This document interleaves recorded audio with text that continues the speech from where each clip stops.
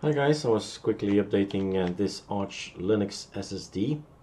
Everything is up to date, and I thought, hey, why is this console not transparent?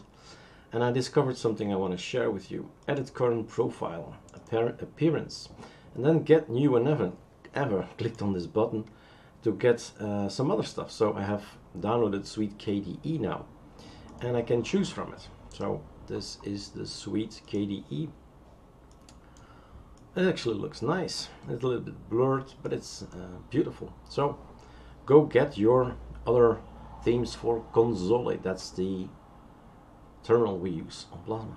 Alright, cheers.